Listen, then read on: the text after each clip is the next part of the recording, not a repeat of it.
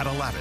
Good evening. The Clyde-Savannah superintendent sent a message to families about the steps the school district has taken following an incident at the high school in Wayne County. Clyde Police Department also confirmed the incident involved several teens. The department also revealed today it has since become aware of a recording of this incident. Jatira Marsh joins us now in studio with more from the district superintendent. Adam, Teresa, along with cancellation of the semifinal game that was previously scheduled for today, Superintendent Michael Hayden says the school is doing more surrounding this incident.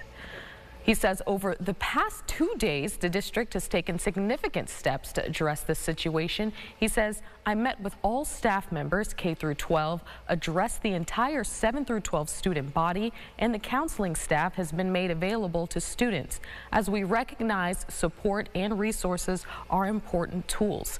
He goes on to say we are continuing to work with law enforcement as they conduct their investigation.